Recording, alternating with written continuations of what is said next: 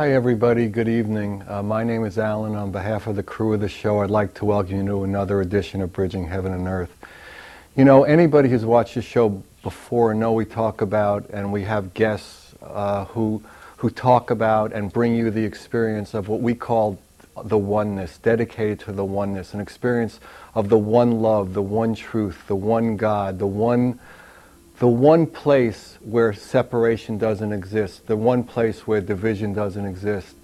And again tonight we have women who have come and have traveled the world bringing that experience, that joy, that connectedness to the one, to as many people as they can reach. I mean, one does it in her way and the other does it in her way, but the experience is of that truth, is of that love. And tonight we're just tremendously honored to have with us Griscom, who's an internationally acclaimed spiritual teacher, healer, and visionary. She is the founder of the Light Institute of Galisteo and the Nizhoni School of Global Consciousness. She has been one of the foremost leaders in the New Age, if we can use those terms. Her books are just seminal works in growth and experience. She has written a new book, is called Soul Bodies. I'm sure we'll talk about that. That talks about the acceleration of this time, the acceleration coming into the millennium, to the year 2000, and what that means for all of us here on planet Earth. She wrote a book, Ecstasy is a New Frequency, that I know has changed tremendous numbers of lives. And she also wrote Time is an Illusion. She has videos, Windows to the Sky, An Ageless Body. I mean, she's just an extraordinary being, and she's come all the way. Actually, she flew in from India yesterday, and the Galisteo Institute is in Galisteo, New Mexico. So we're just honored to have Chris with us today. And also we have a sacred dancer who also is internationally known and renowned, who's an instructor and a performer of sacred dance. She facilitates sacred dance workshops throughout the world. And these workshops, again, are on focusing and anchoring the spiritual essence into that truth, into that self-acceptance, into that love. And Estara is just, she's in Santa Barbara. I think she's moving to another place soon, and she just came from another place. So we're lucky to have her with us as she passes through, because her work and her movement and her toning brings that experience again for all of us to experience and to share. So as we normally do at this time, to set a tone for the show, please join me in a short meditation. Just try to close your eyes, relax. If you know a meditation technique, do it. If not, just follow your breath. Just relax. Whatever you did today, it's gone. Be here, be with this show tonight, and I think you'll have an experience that's really worthwhile. So please join me.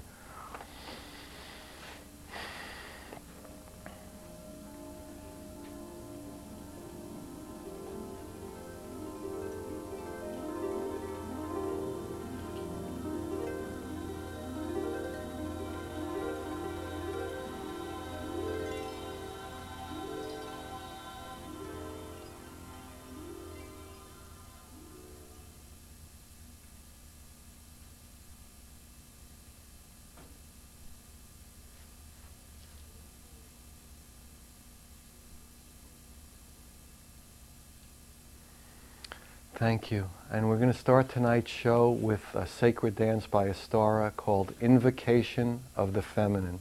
So whenever everyone's ready, Estara, please.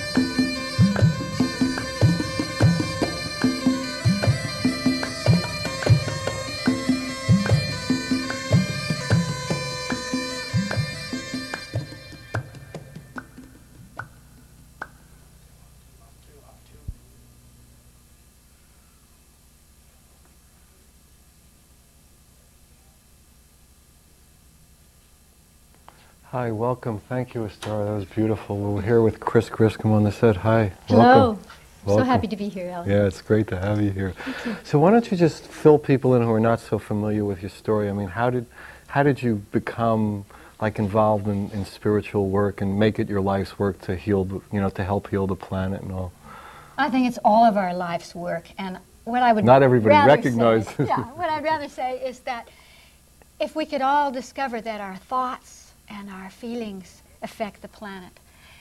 There's so many points in my life that began a new opening to being visible, because that's the key, in saying, I want to speak out, or I want to give something off, because all of us want to give peace and joy to this planet.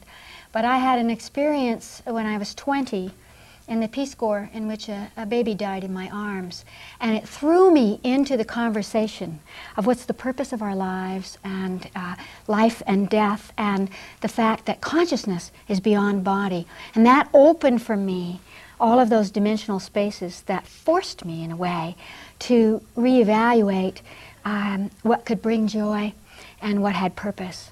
So I got a little cosmic boot, and we all get cosmic boots. And I had to move from that into this world. And then when that happened to you, that's when you started doing the acupuncture, acupressure that led you?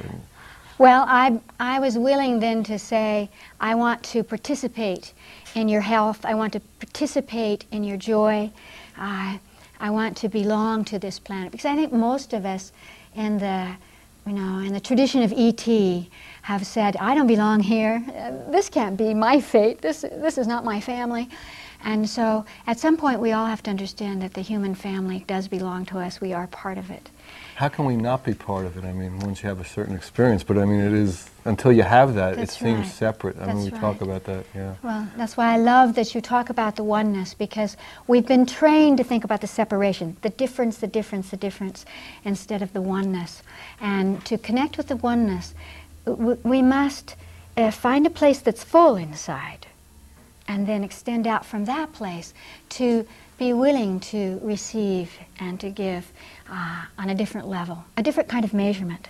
Not I give to you and then what do you give to me, but I receive from the cosmos, therefore I can't help myself but to participate in your life and to understand that what happens to you happens to me. That's the key. Just the connectedness. That's right. Right. That's right. So, I mean, and what steps, when did you start the institutes, and how did all this happen that, you became, did you start writing books first, or how did that work? I did. I began writing in, I can't remember when, 84 or something like that. I could barely remember what happened 2 days ago. So it's all, I kind of blew it. But through the writing, it allowed me to then have a voice. And we each have a voice in a different way. And some people have a voice by just smiling at someone, and they don't realize that their smile changes somebody's life. Well, we think of things in such a gross way. It's like vibration. So I mean, if you're feeling love here, you're changing the whole universe. That's right. But we don't recognize that. It's like, what have you accomplished? But the reason we don't recognize that, again, is that we're waiting for the world to say, yes, you have it. We give you permission to be visible, rather than letting go of the conversation of visibility and coming back to, like a child, what do I want to give? I want to give you my smile, or I want to be in the world with you. And so as we enjoy that, it becomes easier, rather than measuring, will someone notice me? At my Light Institute, one of the things that's very important in training facilitators of consciousness is that they're willing to be invisible to the degree to which they let somebody else be center stage, let somebody else explore their lives. And if you can do that, if you can be a Johnny Appleseed, then I think that you'll be much more peaceful, rather than always saying, did you notice that I had good intentions? Because our good intentions are not, they're there and they're not there. Right. There are very few of us that could say, like I talk about love and, loving somebody. It's like if love involves selflessness, then very few of us are even capable of it. That's right. One of the things that I learned in the Peace Corps was you must understand that you're doing it for you. And as you do that, you realize that you're full. And so you can actually afford to let somebody else be right, to let somebody else be the star, to let somebody else be, again, center stage. So actually, what I think is true is that our life happens to us. We don't have to go out and make something happen. You know, an institute happened to me. The place that I live said, I want to be an institute. It's a very old home. I want people to come here and to laugh and cry and be born here and all of those things. And so And it you just just kind began of to went occur. along with it. Exactly. Same with the school, same with all of my stuff. I just wander about letting life happen. My higher self says, use life. I had 6 near-death experiences, and so I've learned that tomorrow isn't very relevant, but I'm having a great time here with you right now. Right. Yeah, I know what you Use mean. life. I mean, it's interesting because everyone's here today and gone tomorrow in that That's sense. right. It's just which day. So, I mean, you That's might as well right. enjoy today, you know. Right. But, I mean, you know, we talk about this a lot, but, I mean, I think all the spiritual paths and all the tools are to bring you into the moment. That's And right. that's where life exists and that's where everything exists. That's right. And that's basically what all your books through one spoke Yes. on the wheel come to. Right. And that's basically the whole work of the Institute and the school and all Right. that. The conversation is, you already have it. You know, spirituality isn't something that you can buy You're or made sell. of, right. You're made of it, you're born with it. And so what's happening on the planet is that new energies are coming and they're pushing us all to find more solutions or a more sense of life or a more connectedness than we had before. And that's what's so exciting about being alive at this time. It's a great time. It's a fantastic time. Yes, it is. I mean, it's in a way, I mean, I was seeing it, you know, we get calls from all over. There's a lot of intensity around. You probably do too. That Yes. people are going through a lot of stuff. That's right, especially right now. But if we can just greet that with some kind of inner smile, because it's all a process of letting go of what doesn't serve humans at this time and ultimately finding it the doesn't strength serve inside. us, of course. Of course. Right. But to Individual. really discover what we have inside, because it's fantastic. Again, I just came back from India and I can look in the eyes of someone, whether they're begging in the street or they're some high official, and I can see that divinity, that spark of life that's there beyond the sense of the self. And so we need to ignite that in a way in each other, that recognition that life is sacred. And we must live it for ourselves. Yeah, I mean, I think that's what we, when we talk about, doing the show and what it's about, it's like putting out a vibration of love, and then whatever Yes. path people take when That's that's right. lit. And that's, when I started looking through your work, I mean, that was Yes. the experience I got, is that's Yes. what she's trying to do. Yes. Now, you use a lot of different ways of getting there, and, Yes. using the ageless body, Right. But it doesn't It's all matter. irrelevant. It's all irrelevant. It's all irrelevant. Right. And what I think is very important for people is to understand that not to live our lives, with talking heads, not to live with the concepts, but to realize that love is an energy. Ecstasy is an energy. Joy is an energy. Giving is an energy. It's not just a thought form. And it So- feels fantastic in Yes, the it human does. body. That's what's great Yes. about it. And so we want to, all of my books are about finding the tools to discover inside yourself. What does the feeling of love feel like? How do you experience it right this moment? Often I give a class in ecstasy at my school, and it's very important for them to experience that they can access ecstasy right at this moment. And what it is for you right now will be something different a half an hour from now or tomorrow. But the moment that you're willing to say, let me be ecstatic, and I use ecstasy a lot because it helps us to disconnect from the separation. The very energy of ecstasy is inclusion. It's being part of the cosmos so much so intensely so, that you forget your individual self. Right. It's And bigger. so it's bigger. Right. And we're all so much bigger than we think we are. Right. Yeah, that's the amazing part. But until you experience that, you don't know that. Then you're, male, female, this religion, that religion. That's and why, that's when you have all the holy wars. And yes, exactly. I think that's why at the Institute we began with the exploration of multi-incarnations. The incarnations of the soul, that the soul moves us through our infinite lifetimes so that we can get over ourselves about being male or female or American or rich or It is poor so or fat silly. thin. At certain You have points been it's all those things that Right. you resist. Right. And all of those things that you desire are already in here. And so we must come home to the self And we have to do that experientially, again, not by our talking heads. So if someone was to come, now what type of people come to the Institute and what type of people come to the school? I mean, are they young people, older? I mean, how does it work? No, they cross all barriers. The school and the Institute are international because I've had the great fortune of having my books translated into about 13 languages. So they're very global. And their appeal. It doesn't matter what someone does. It matters that someone is saying, I have to know it. I have to feel it. It's there in me and I don't know how to get it. And so they come to plug into themselves, let's say. We don't do it for them. We don't do any fancy techniques. When I was 15, I started with hypnosis for incarnational energies, and then I went to classical music and massage, and then I went to golden acupuncture needles, and then everybody said, just give me the golden acupuncture needles and I'll find my higher self.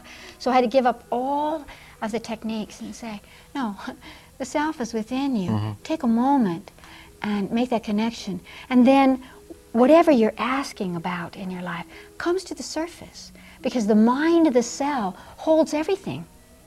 And so you already have that. And as you begin to ask the questions, it unfolds for you. And that's what ripples out and changes your life. We don't have to struggle to change our lives. We can let life come to us from a place of what we call soul centering. You know? But wouldn't you say that is like you could describe that as a certain faith, and that has to be, in a way, has to grow? No, it's irrelevant. It's irrelevant, because what I've discovered is, and I love to work with the ones who don't have faith, like, for example, someone who is very intellectual or a scientist or somebody like that. In a traditional sense, but faith in the experience, that the experience is there, that joy is there, that ecstasy is there. Well, once you experience it, you don't even need the conversation of faith, because it's true for you because it's there. It's only afterward that we say, is it enough? Was it real? Can it only happen at the Institute when Chris is there? I mean, isn't that one I'm irrelevant at the Institute, and that's what I love. Well, or at the, in other words, at the Institute, when all these other people are around, can I experience that at home with my family, at my job? That's the whole point. Right, I know that's the point, but I think that's where, you know, that people will have faith that really that is what happens after a while. You see, once they connect to their own higher selves, and they have that kind of experience, they realize how free they are. And they know that they can be doing it while they're driving their cars. We're multidimensional. I can be talking to you and listening to the global arena at the same time, for example. Is it any more interesting? No. No. We don't need to distract ourselves. What's necessary at this moment is to actually go deeply inside and find that everything is there. Everything is there. If people only understood that they are better than any movie, you know, their lives are better than their lives, their thoughts, their feelings, the little whimsical things, the little flutter at the edge of their consciousness that allows them to see the bird pass or the star, you know, that says, yes, I'm a part of that. Somehow it's about me, because it is. So, I mean, do you have any, you said you've eliminated most of the tools and techniques, but people come there and something happens. Yes, right. A lot happens. Right, a lot happens. But it happens through them. And we have developed what we call exercises in consciousness, which you use mostly at the Nizhoni School for Global Consciousness, so that people can... And you describe some of them in that tape, Windows to the Sky, That's right. Part 1 and 2. Right. I've only seen one, so yes, probably exactly. only half finished. No. That at any second, for example, you could say, and we use the body because one of the things that I've discovered is that most of us are not in our bodies. And so, of course, our bodies cry out to us, and they hurt, or they have a flicker of ecstasy and then depression. So if we can get into the body, into all of our subtle bodies, if we can bring that divine energy into us, we feel joyous. So, for example, you could, right now, as we're chatting with each other, if we said, and maybe all of you can do this at this moment, where am I holding joy at this moment in my body? And just kind of listen inside and let your body tell you. You might feel a little twitch someplace, or you might see a part of your body, you might hear, the joy is in my cheeks at this moment. And then you go into that place in your body, wherever it is for you. For example, where was it for you? Did you try it? Where's joy in you right now, Alan? I'd say in here.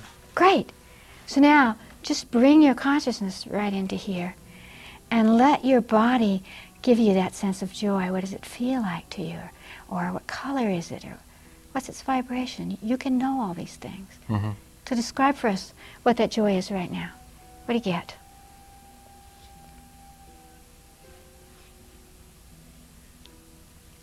I would say it feels like peace or love. Beautiful. So it's a very deep energy. So then, connecting to that peace or love, you can let every cell, the trillions of cells in your body, record that sense memory. of peace, that energy. It's not really memory because it's happening right now. Right. But to imprint it.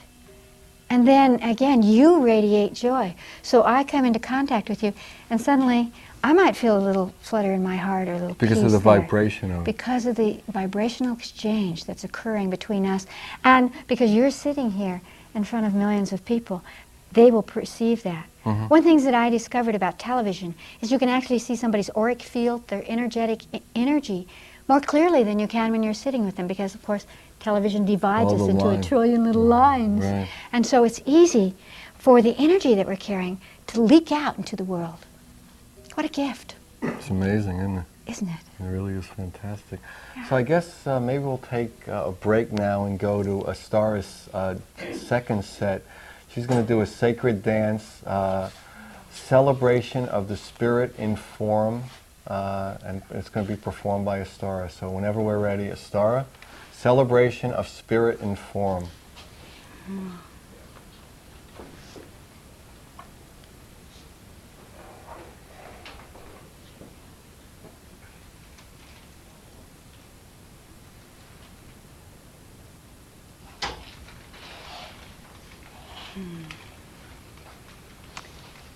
Why use dance and movement? Because we are here on the planet in physical form, and movement, dance, and sound are tools that we can use to experience on a very profound level, experience in form our spiritual essence. And so they help to bring us deeper into an awareness and a connection with ourself, and a deeper connection with our bodies. And so it brings us, the movement and the dance, it helps to bring us into the present, and into the now, and into the moment, and into the connection with the earth. So what happens is it begins to bring us out and down from the mental realm, out of our heads, and into our bodies, and into our feelings, and into our senses. And so that we begin to open up and experience our natural rhythm and flow. The earth's energy is feminine, and we all have both male and female energy within. And as we open to embrace the energy of the divine feminine, we are actually coming into greater balance of our own inner male and female energy. Feminine energy is the energy of acceptance and love and nurturing and open. It's receiving and expansion. And it is that energy that allows us to really feel on a very deep level our emotions, and to really become in our bodies in a very deep awareness of that experience and what that really means. And so as we start to use movement and dance and begin to embody the divine feminine energy, what happens is we begin to release old patterns that have kept us from expressing our truth and our light and our freedom and our ecstasy, that have kept us from being in the absolute direct experience. And so the feminine is allowance and acceptance, and it grants honor to all. The honor of who we are in this moment now, the honor of who we've ever been and who we will ever be. And in this honor, it opens up a flow for things to move through, such as fears and tensions and anger and worry and sorrow and joy. And expressions are accepted and transmutated in the energy of the feminine. It is the essence of freedom to love and trust ourselves. And it is the feminine energy that opens us to embrace and embody the unconditional love and acceptance for ourselves. And it is this acceptance that sets us free. So we can use dance as a prayer and as an embodiment and as an expression of this energy, and allow it to be a healing force for ourselves and for the planet. And so I'll begin with a mudra sound prayer as we celebrate spirit in form.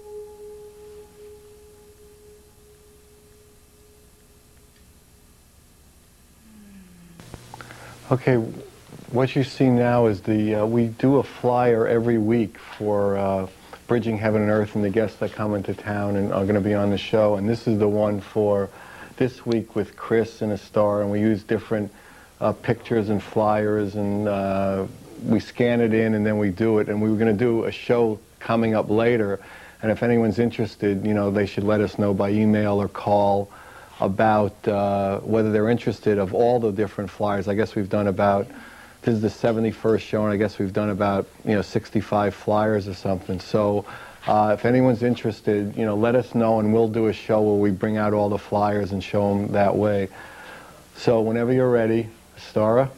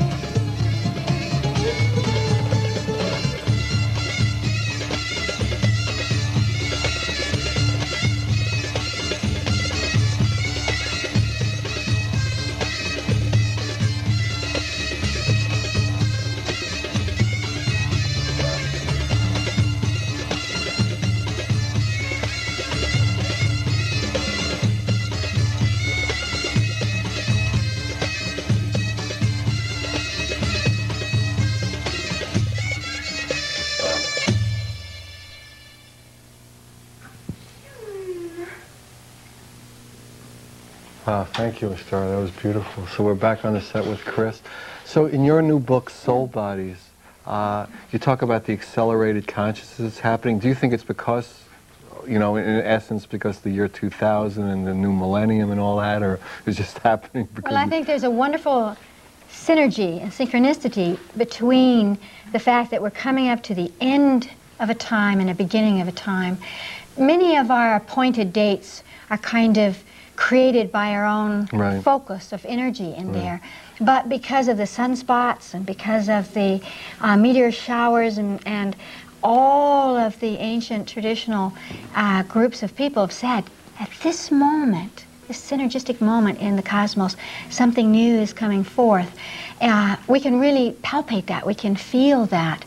What I think is coming up is that there's a seeding that's taking place of humanity from higher octaves. And so that which does not support our human genetic energy right now is being lifted off, and it's freeing us. So my work is very much about what we call psychogenetics, which is to look within the genetic coding through the spiritual genetics and the emotional genetics as well as the physical genetics to find out who we are. So we're having wars right now, we're having tribe against tribe. Why? Because we cannot go on as a species on this planet with the illusion of tribe against tribe. It doesn't fit our reality, our physical reality. So there is an activation. Isn't it surprising that it fitted this long, almost? I mean, well, it didn't. We just ignored it for a long time until it came to the brink, whereby it's either dissolve it, release it, or the two-leggeds disappear from the planet, you know. So, yes, it is amazing that we still exist carrying all of that. But what's wonderful is to truly experience that we are not going to carry that. It is being lifted out of our genetics, and we are doing that. We are awakening. And I think that's very exciting, and it doesn't mean you have to do anything special. It doesn't mean that you can't be part of, you know, the business community or the scientific community. It is something that's happening between humans and our solar system, as well as humans on this planet. And all we have to do is to participate and become aware. Actually, some people have said that what used to go on, the energies and the vibrations that used to go on in like the holy sites or the temples, the high Egyptian temples, the whole planet has experienced the frequency now. You know, nature has given me a little message, and I wrote about it in this Soul Bodies book, which was to say to humans, you don't have to go to a sacred site. Sit down anywhere, even on a cement ground, wherever you are, and simply connect your consciousness into the Devic realms, into the Devic kingdom, and you will feel that link up that will help us to understand why the weather is as it is. You know, at the Nizhoni School, we call the rain. The Hopis of our area of the world have been calling the rain for 4,000 years. Or we whisper to the wind. It's always been something that humans could do. I like it because you have a sense of participating, because it either rains or it doesn't, you know. And so we need to find that sense of belonging again, that we have the right, that we can trust ourselves enough to participate in what's happening on the planet. So we don't have to go anywhere else. That you're here makes it sacred. Right. And that's true for everyone at all times. At all times. At all times. And of course, you know, again, each place has its specific little kiss for you. Like if every day you could imagine your ocean here in Santa Barbara, you know, or put your finger or your toe in it and perceive it as clear and clean, it would be so. We can transmute pollution and radiation and negativity in the same way we can call the rain. All we need to do is say, let me help. Mm-hmm. Let me belong to this. But even on another level, I mean, if we felt it was our one with us or our brother and sister, we wouldn't do what we do to it to pollute it in the first place. So I mean, it would work in this You see, the reason it happens is that we feel that individually we don't have the power, but we do. And that's what we have to learn. At this time in the planet, we're developing the capacity of working together, group consciousness. And we're very afraid of that. Mm-hmm. Actually, yeah, I've been ranting on about, like, even in the spiritual community, how, Yes. like, collaboration is almost, you know, everybody's got the right way. Right. And so, I mean, even to as much as linking a website, you know, we can't, you know, defile our website with linking it with Jesus is a no, won't do it. Anything Can't but do it. that. Right, anything but anything, except collaboration. We're going to have to give it up. It seems like it to me. We're going to have to give it up. Yeah. We're going to get helped here. When Chernobyl happened, for me, it was like graduation day, because it said, what happens to you happens to me. What happens any place on this planet affects all of us. And so we're beginning to understand that collaboration serves us all, individually and collectively. And we don't need to be concerned that someone else won't have the same as we do. Here I have a 4-year divinity school. We give a Bachelor of Science in Divinity. We don't use the word God. We don't talk about our spiritual path, because there's so much pollution in our concepts there that we attempt to help people to focus on what can you express of that. And it's so lovely, through dance, through sound, through light, through your breath. You make a difference. That's why you're here. And when you're finished, you won't be. Right. I learned that from 6 near-death experiences. You can't get out until it's time, you know. So might as well come back into the body. You're cat-like, they're not kidding. You got 3 more lives to go. Here I come. Right, holy Here crap. I come. Absolutely. So, Yes. I mean, for you, it's just an exciting experience day after day, just to see Yes. people coming and just with that Yes. hunger. And to live with all of it, to live with, you know, all of our judgments, but to see ourselves beyond that. To really, as we say at the Light Institute, pierce the heart. Who are you, Ellen? Because you're somebody that I can know. And we can have that little touch. And that's what makes life so meaningful. So people come to the Light Institute and to the Nizhoni School of all ages, and they have a concept of themselves. And so what we do is we peel that away and we expand, and we allow the divine breath to reignite the sense of self in a different way.